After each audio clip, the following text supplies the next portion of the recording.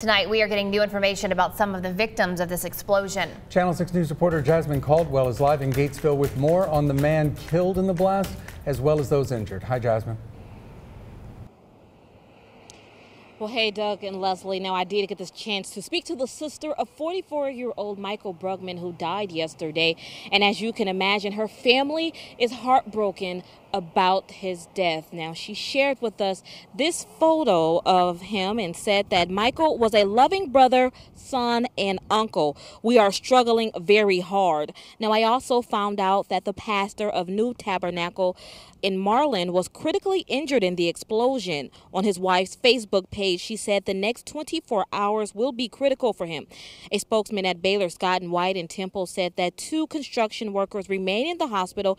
One is in critical condition and one is in fair. Now, I spoke to a Gatesville woman here at the hospital today. Her father was a first responder. She says she's hurting for the families of the victims and says she'll never forget yesterday's blast.